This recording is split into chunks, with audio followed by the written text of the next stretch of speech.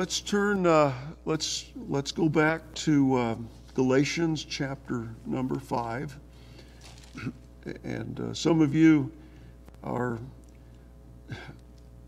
noticing, and I'm noticing because you're noticing that something is happening to the sunflower plants.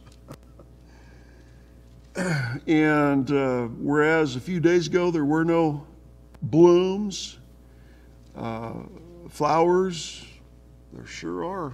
There sure are now, and more to come. All that water. I'll tell you what, folks. I sent out a video of. Did you get that? The video of the. I mean, it was a lake out here in the parking lot. I mean, it was. It was amazing. And all that water made a difference in those sunflowers. You know what? All this water, if you let it in, it'll make a difference in your life. And so the water and all the food, it's making a difference. Now, those first seeds had a very hard outer shell, those first sunflower seeds. I mean, they're like rock hard.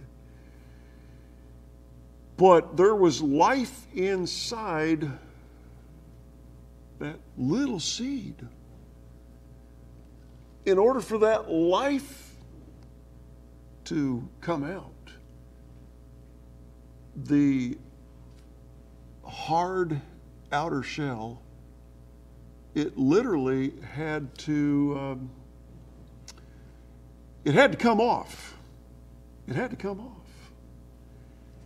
And once that outer shell of that sunflower seed got out of the way of the life that was on the inside of that seed, well, you can see the rest of the story. And so that's God's work. That is God's work.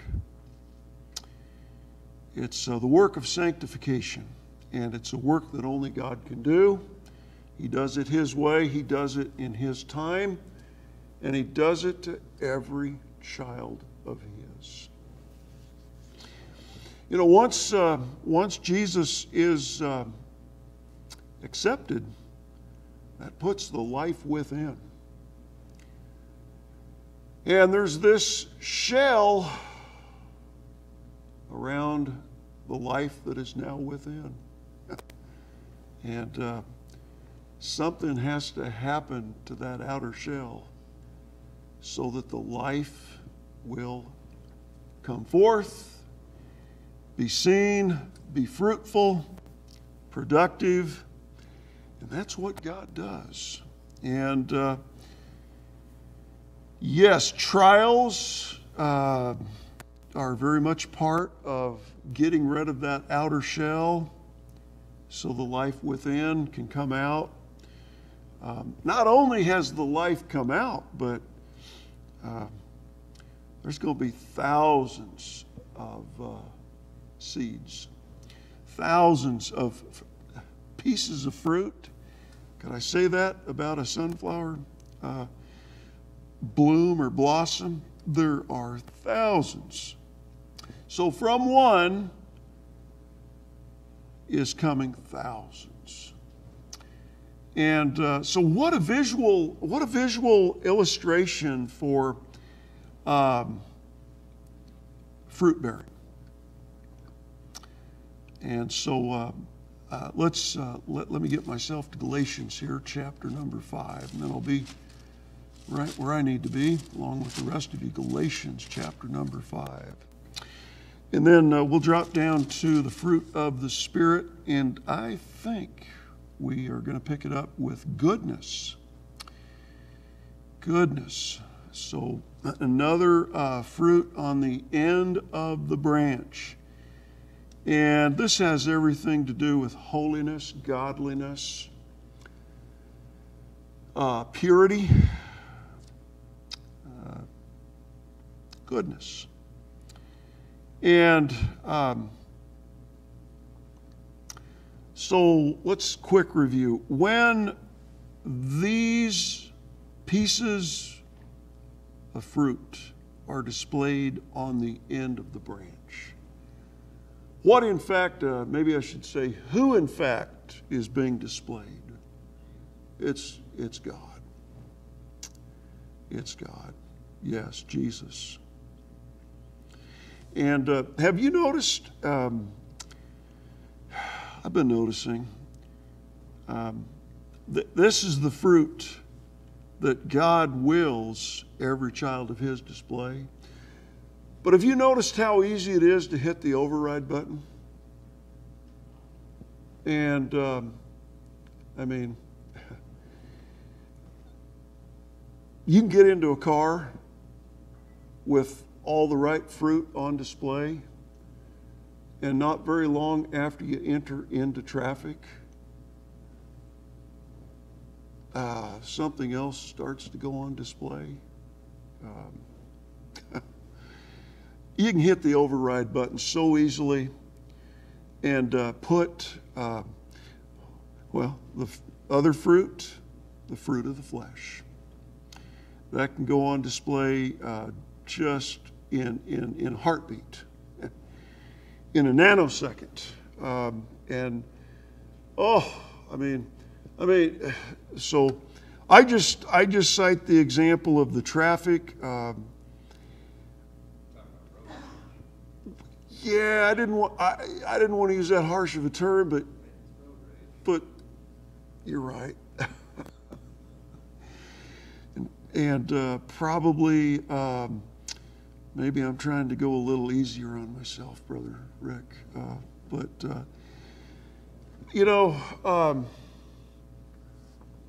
Wow. Guy was washing his windshield of his car, driving down the highway. Speaking of road rage. And you know how you make the windshield washer fluid come out onto your windshield, and then you use your wipers to clean it off. But some of his overshot his vehicle and landed on the vehicle behind him. Last week up in the Portland, Oregon area, the driver behind was so enraged that the windshield fluid got onto his vehicle that he, long story short, pulled up alongside the driver and shot him to death. And he had a friend with him, and his 3 children were in the vehicle. And his friend and 3 children are all alive. But the children's daddy has gone out into eternity. You see, it's serious, and it's serious, and that's why I tell it. That's how serious it is. See, that's another kind of fruit that was being put on display, and that fruit is found in the preceding verses, I believe, beginning in verse 19 and 20, and I think it goes right on into verse number 21. You see wrath. See wrath there? Wrath is anger released. That it's anger that goes into action. See, it's so serious. It is.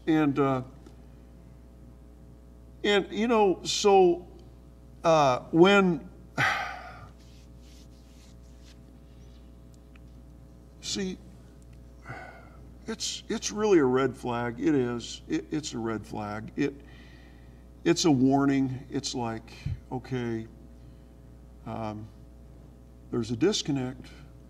There's a disconnect. If that kind of fruit is on the end of my branch, that says to me, we need to check our connection here. We need to, and because, see, all of that,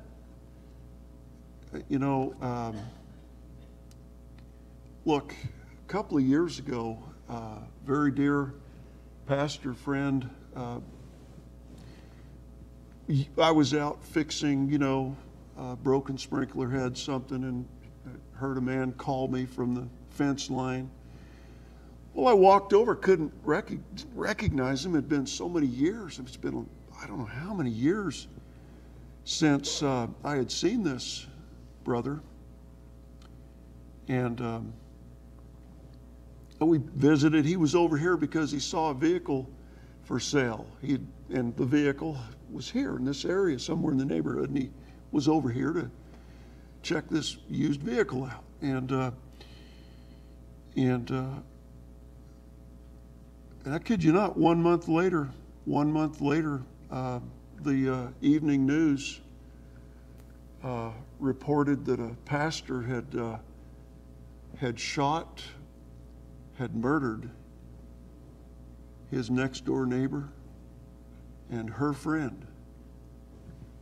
And then last week I saw in the newspaper that this pastor had been sentenced, and he's been given life without parole. See, this is a pastor. This is a man that has, been serving the Lord for decades.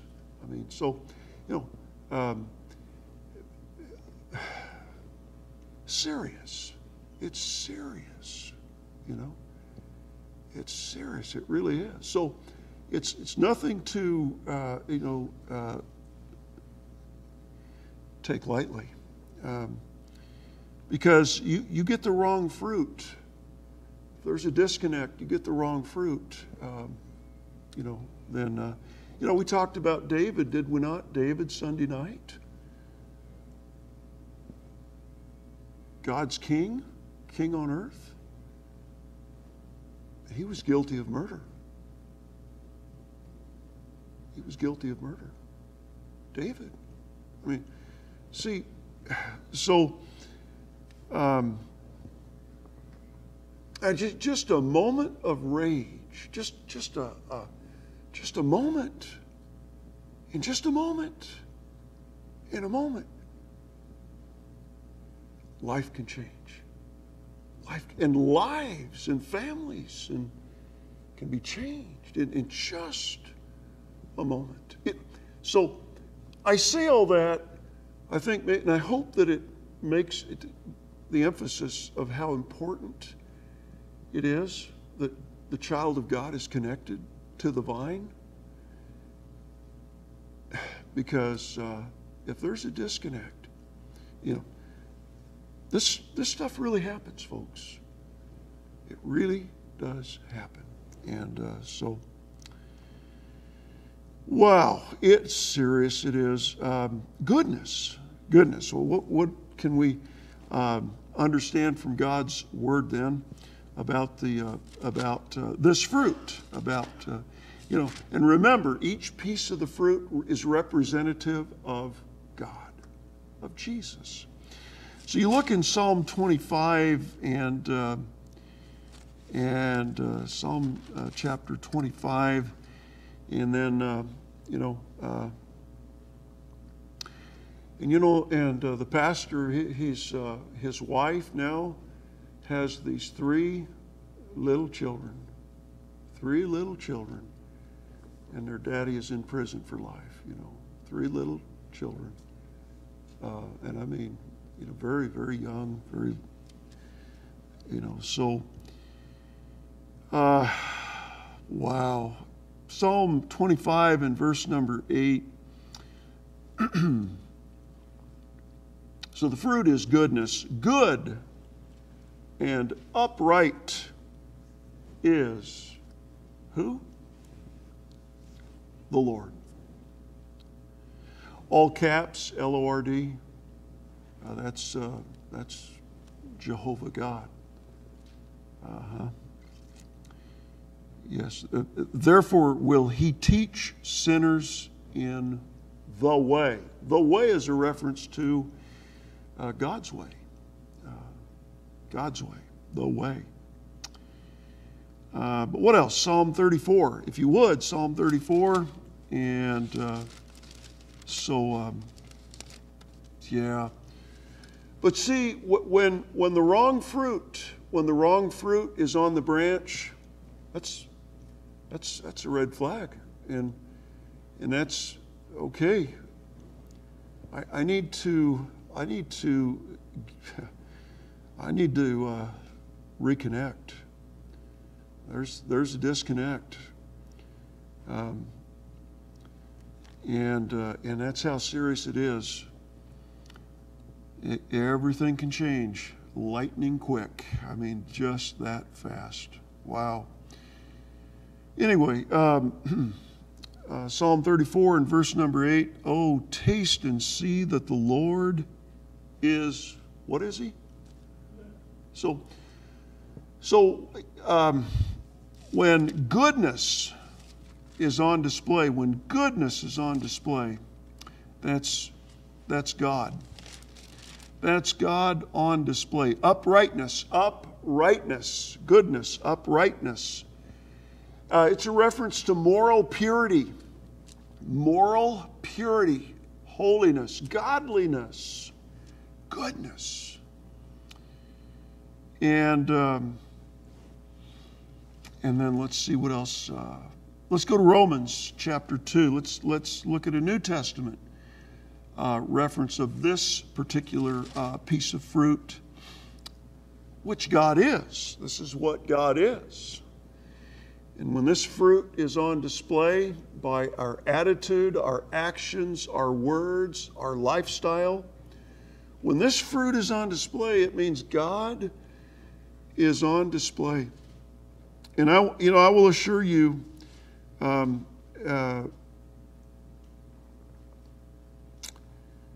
that there will be a battle. There will be spiritual warfare. Anybody that has God on display should understand, should know, and even anticipate that it'll be a battle. Yeah. Oh yes. Romans 2 and verse number 4. Or despisest thou the riches of his what class? His goodness. His goodness, because God is good. The Lord is good. Despisest thou the riches of his goodness and forbearance, and another fruit, long suffering. We looked at that. We already talked about that. Not knowing that not knowing that the goodness of God leadeth thee to repentance. The goodness of God, in that while we were yet sinners, Christ died for our sins. That's the goodness of God. When we were at our worst, Christ died for our sins. That's the goodness of God. And so, let's look at Matthew chapter 19, another New Testament reference here to the goodness of God. So would you see that with me in Matthew chapter number 19? But I don't, bring these things up to gossip about people. I'm still I think, somewhat in shock. And I'm praying. I am praying. And asking God to help. Asking the Lord to help. Now in Matthew chapter 19, and so we'll drop down to verse number 16. Again, this fruit, this is really it's a picture, a type of God, who, what He is. All right. And verse 16, behold, one came and said unto him, and how does he reference Jesus? He calls him what? He calls him good master. And there's a reason he calls him good master. Because as he's been listening to Jesus, as he's been observing Jesus, as he's watched the whole spirit countenance of Jesus, as he's been, been a witness of, to Jesus, he arrives at what conclusion about Jesus? Jesus is good. That's why he calls him good master. So what does that mean? It means Jesus has this reputation about him. He's good. He's pure. He's holy. He's godly. He's sanctified. He's moral. I mean, and this is it's a young man. Another parallel passage tells us he's a rich young ruler. We're not given that by Matthew, but just that well, maybe a little more detail later on here. What good things shall I do that I may have eternal life? So he's come to the realization that Jesus is good, but he comes to another conclusion about Jesus, and so he's thinking, well, Jesus is going to heaven because Jesus is good. So I want to be good so I can get to heaven. And look what he says, that's his question. What good things shall I do? Well, Jesus has been doing, at this point, Jesus has done so many good deeds and good works, otherwise miracles, raising the dead, healing. So now this young man, is supposing that because he's so good, that's why he's going to heaven, and wants to know, well, what good things can I do to get to heaven? Now notice in verse number 17, and he said unto him, why callest thou me good? Isn't that interesting? Now look at this. Verse 17, Jesus goes on to say to him, there is none good but one. And who is that, class? That is God. I mean, so when you have goodness on display, biblical morality, purity, uprightness, holiness, godliness, when you're doing right by God, you've got Jesus on display. And make no mistake about it, you can expect a battle. See, the enemy doesn't mind the fruit of the flesh being on display. But have you ever heard this statement, the enemy doesn't attack a church that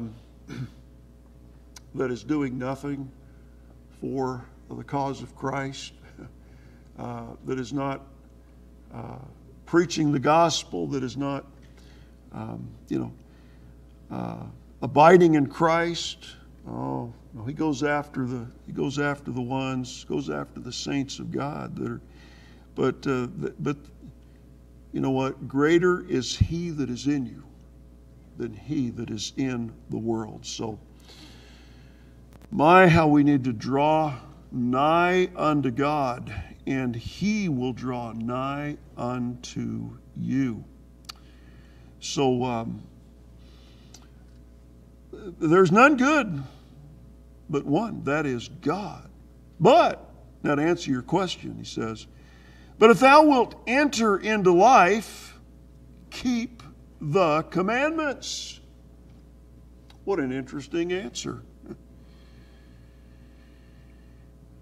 The young man, he responds, verse 18, he saith unto him, unto Jesus, which? There are hundreds of commandments, which? And interestingly enough, Jesus quotes from a partial list of the 10 Commandments. Thou shalt not commit adultery. Thou shalt not steal. Thou shalt not bear false witness. Honor thy father and thy mother. And thou shalt love thy neighbor as thyself. Now, I don't know if the young man interrupts Jesus. That is a partial list of the 10 Commandments. That is not all 10. But whatever the reason, the young man interjects here in verse number 20. The young man saith unto him, all these things have I kept from my youth.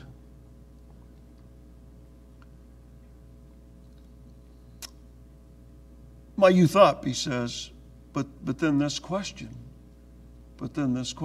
What lack I yet? What lack I yet? You know what's interesting? See, what's interesting to me is, what does the Bible say about every person? The Bible says all have sinned and come short of the glory of God. The Bible says there's none righteous, no, not one. In fact, the Bible says there's not a righteous soul on earth. But here's a young man who says to Jesus, all these, what's he say? All these things. He calls the commandment, he calls them things. He says, all these things have I kept from my youth up.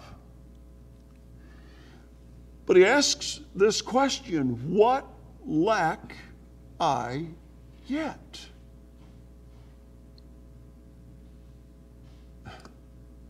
Are you getting this?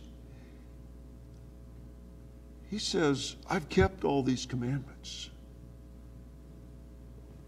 But in the next breath he says, what lack I yet? Indicating what about this young man? What is that? That's a window into the soul of this young man. What does that let us know about this young man? Well, he says, what lack I yet? Now, what was his question? What is it he wanted to know? Go back to verse 16. Remember his question, what good thing shall I do that I may have what? That I may have eternal life. So we know what's on his mind. He wants eternal life. So he says to Jesus, after hearing a partial list of the commandments, he says, now I've done all those commandments. I've obeyed those commandments. I've kept those commandments. But despite the fact he's kept those commandments, he's revealing something about himself by the question, what lack I yet? What does that tell us about eternal life and the 10 Commandments? Or even a partial list of those 10 Commandments? What does that tell us about eternal life, the 10 Commandments? He says, I've kept those commandments. But what may we know about this young man by his question? He's lacking something. What lack I yet? And that's what's driven him to Christ. That's why he has approached Jesus. I've kept the commandments, but I'm lacking something. What is there? What is there that's keeping me from having assurance? What lack I yet? Well, let's look at the answer of Jesus to that next question from the young man. Verse 21, Jesus saith unto him, if thou wilt be perfect. Now, if you go to the Greek language and you'll study out the word perfect, interestingly enough, one of the defining words for perfect is the word saved. Saved. If thou wilt be perfect,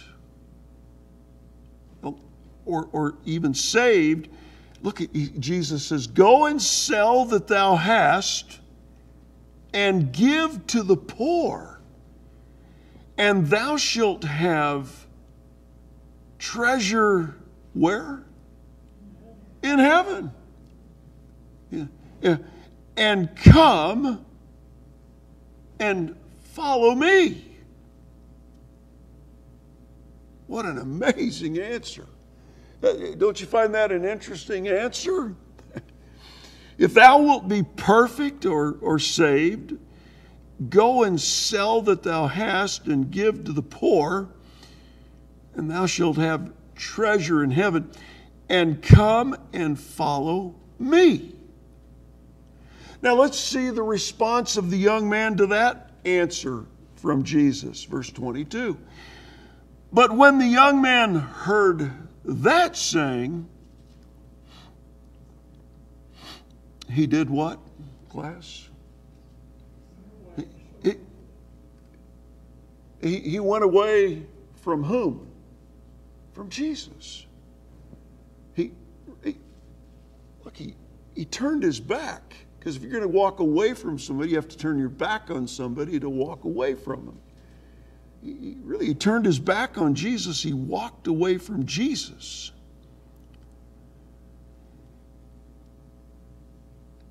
He went away. Not only did he go away, but what was his emotional state? Sad, sorrowful. Sorrowful. Full of sorrow. See, there's a lot going on here. And, you heard me earlier say that he was rich. Well, the next statement, verse 22, for he had, what did he have? Verse 22, he had what? Great possessions. Great possessions. He was a rich man. He was a rich man. He was a ruler. But yet, he went away sorrowful. He had great possessions. So what do we learn from this passage that great possessions cannot give you? Great possessions did not give him, nor do great possessions give anybody today. What? Obviously, he's got great possessions, but what is his emotional condition? He's sorrowful. He's full of sorrow. But he has great possessions, but what else doesn't he have that compelled him to go to Jesus with a question? What else? Great possessions cannot give you happiness. He's got great possessions, but he's full of sorrow. Great possessions cannot give you what else? Cannot give you eternal life or salvation. Because if great possessions could give you happiness and eternal life, he would have never gone to Jesus. What lack I yet? He has great possessions. Do you know what that means? It means he has everything that money can buy. He's got it all. And yet he has nothing that matters. He has absolutely nothing that matters. I mean, this is such an amazing passage from the Word of God. At least to me it is.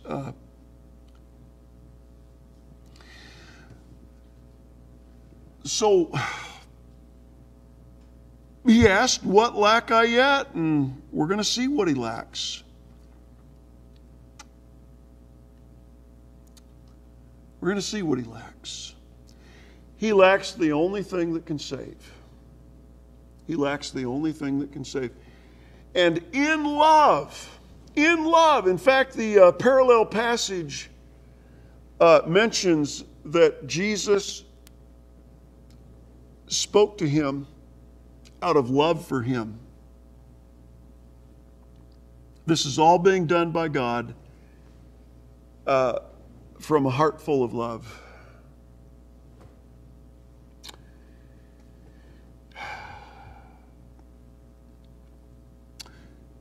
The answer Jesus gave him in love, out of love, reveals what he lacks.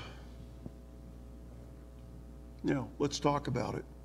What did Jesus tell him to do with all of his great possessions, class? Sell them and do what with the proceeds from the sale? Give the proceeds to the poor, and then do what? Come and follow me, and thou shalt have treasure in heaven. Right now, he doesn't even have heaven. He's got everything on earth money can buy, and yet he has nothing of eternal worth and value. He's sorrowful. He has no assurance. He has no salvation. What is he lacking? Can you tell me, class, from the answer Jesus gave him, or the instruction that Christ gave him, what Jesus told him to go and do? Can you derive from that answer the one thing he's lacking, and it's the only thing that can save his soul? Anybody?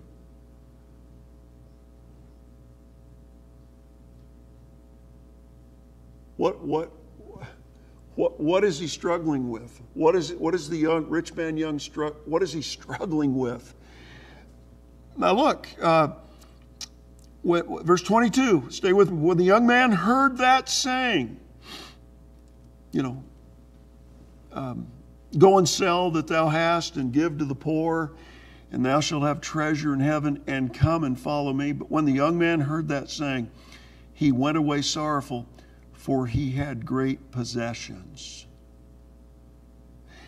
He didn't want to sell the great possessions. Would you please tell me why he did not want to let go of those great possessions? Huh? Well, they mattered more to him. They mattered more to him than anything else. But tell me why they mattered. Why did those great possessions matter more to him?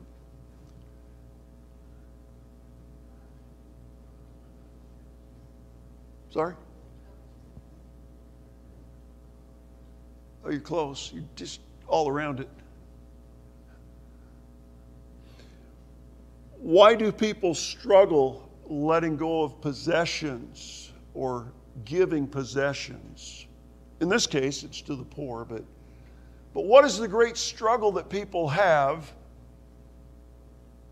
releasing possessions?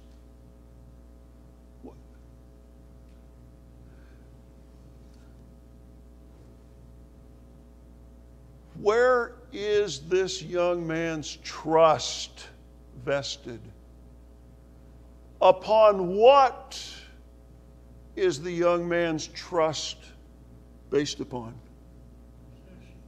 Riches. What he lacks, where where has the young man vested his faith? Where has the young man vested his trust? In possessions. Not just great possessions. He's rich. He's very rich. If he lets go of those great possessions, if he does what boy, this is in love from Jesus. You know what Jesus is desiring to accomplish in the young man's heart and life? He wants this young man to get saved from hell. He loves this young man, and he wants this young man to be saved. But in order for that to happen, the young man must do one thing which is absolutely essential to salvation. The young man must shift his trust from what to whom? From his money to Jesus Christ. For by grace are ye saved through faith. And that not of yourselves, it is the gift of God, not of works, lest any man should boast. Now, I know a lot of people really have a hard time with this passage, and it's like, well, yes, so you're saying that God wants me to go, sell all my possessions, give it all to the poor? No, that's not what I'm saying, and that's not what God is saying. It is what God is saying to this particular rich young man. Because this may not be your situation, but this is the situation of one particular rich young man who walked the earth 2,000 years ago. He had put his faith in his possessions. In order for him to be saved, he's got to put his faith in Jesus Christ. The reason he walks away sorrowful, he's unwilling to do that. He's made the decision, I'm going to keep trusting my money, possessions, things, stuff, whatever you want to label it.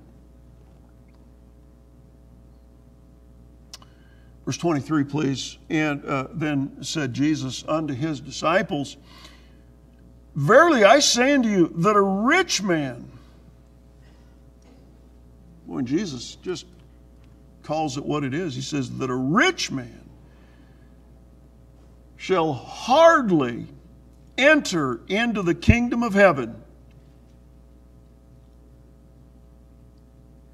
Now, why is it very, very hard for a rich man to go to heaven? What makes it hard for a rich man to go to heaven? It's the same reason. People who have come to trust in their riches, they have a very difficult time moving their trust from money, from riches, to Jesus Christ. Okay. Well, hold that thought. Don't let it slip away. And then Jesus goes on to say, verse 24, and again I say unto you, it is easier for a camel to go through the eye of a needle. Now think about that. You ever try to thread a needle? Any of you ever try to thread a needle? That's how I know when I need new glasses. When I try to thread a needle, I can't get it done. I'm saying, I'm taking this thing to Cecil. I'm going to have him thread this needle for me. Amen. I'll make the sandwiches while you thread the needle. Amen. I mean, it's ridiculous. It is easier for a camel to go through the eye of a needle than for a rich man to do what? To enter into the kingdom of God. Because there's only one way into the kingdom of God. That's salvation by grace through faith in Jesus Christ alone. There it is. Wow. Well, verse 25, when his disciples heard it, they were exceedingly amazed, saying, "Who then can be saved?" But Jesus beheld them and said unto them, "With men this is impossible, but with God all things are possible." Then answered Peter. Now look at this. You got to see this, and we'll be done here momentarily. But verse 27, then Peter answered and said unto him, "Behold, we have forsaken all and followed thee. What shall we have therefore?" You know what he's saying? He is telling Jesus, we gave all of it up. We walked away from it all to follow you. They just saw the rich young man walk away from Jesus to cling to his riches, his possessions. When they saw that rich young man hold on to his possessions, it got them thinking, He's still got all of his stuff. Now, what are we going to have? We walked away from everything. What are we going to have? That's what he's saying to Jesus. And Jesus, verse 28, said unto them, "Verily, I say unto you that ye which have followed me in the regeneration," I believe this to be a reference to the kingdom of Christ here upon the earth. "When the Son of Man shall sit in the throne of his glory, ye also shall sit upon the 12 thrones, judging the 12 tribes of Israel." Now that is to the 12 apostles. But now for all the rest of us, look at verse 29. This is all inclusive for you who believe, who have received Christ as Savior.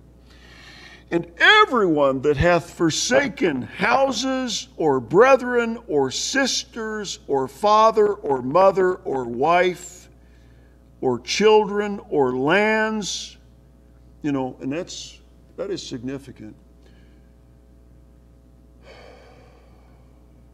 Do you know a lot of parents and grandparents, I don't know if you're aware of this, they never want they always want their children and their grandchildren to stay in the immediate vicinity of where they live.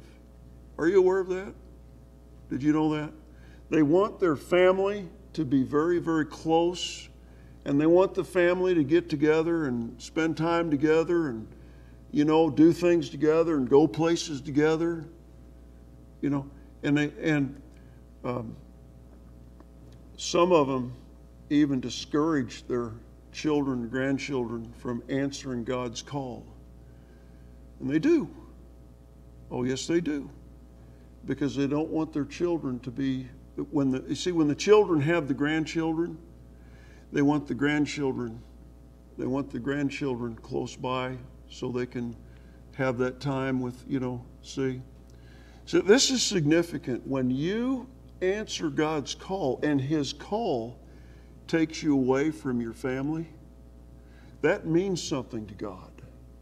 God understands that you have put Him before all others. And that is significant to God. That means something to God. But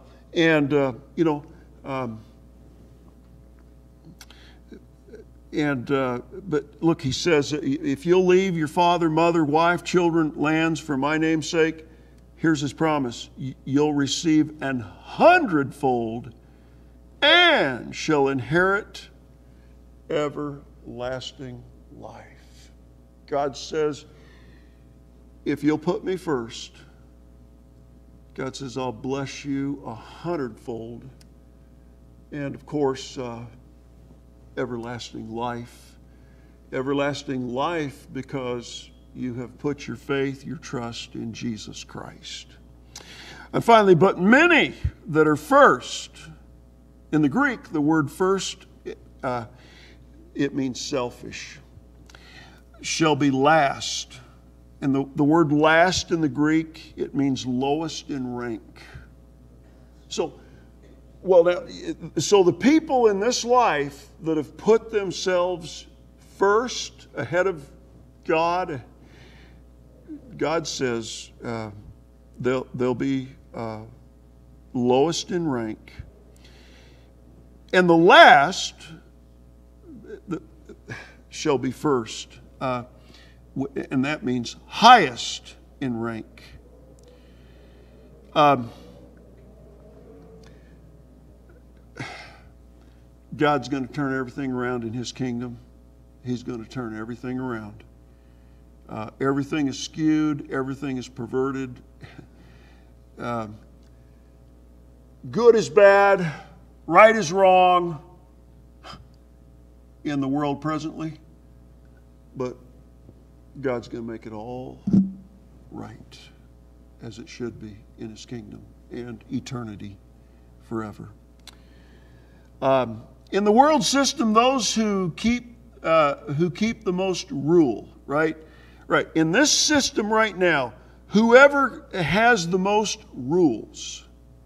In God's system, those who give away rule are the rulers. Wow. God says, my ways are not your ways, my thoughts are not your thoughts. God just has an entirely different way of doing what He does. Wow. God is good. The fruit of the Spirit, goodness. That is what God is. And when that's on your branch, as a child of God, you're literally showing people, you're giving them a picture of God. Goodness, that's a picture of God. As we go to prayer, it is so easy to push the override button. What do you mean by that? You keep saying that. What do you mean the override button? It's so easy to shove the Spirit out of the way and for the flesh to take over. It can happen so quickly. May God help us to walk in the Spirit. Because if we don't walk in the Spirit, we will fulfill the lusts of the flesh.